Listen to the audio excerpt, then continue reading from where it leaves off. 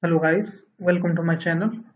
In this video, I will show you how to delete your created power plan option on Windows 10, 11 and other version. For that, go to control panel first. Okay, open control panel.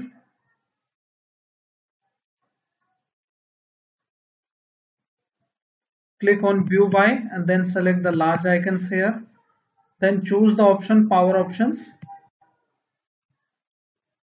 Once you choose the option, you should see the power plan created by you.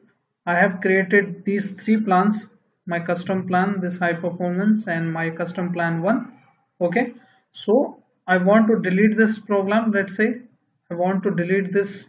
First, you need to make sure you should choose the other plan first. Like if you have already selected your plan, then select the balance one.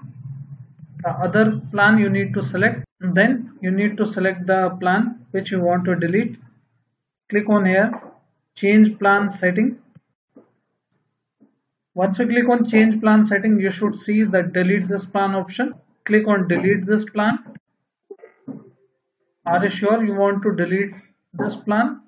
Click on yes option. Okay, now you can see now the plan 1 has been deleted. And if you want to delete other plan as well, click on here same option.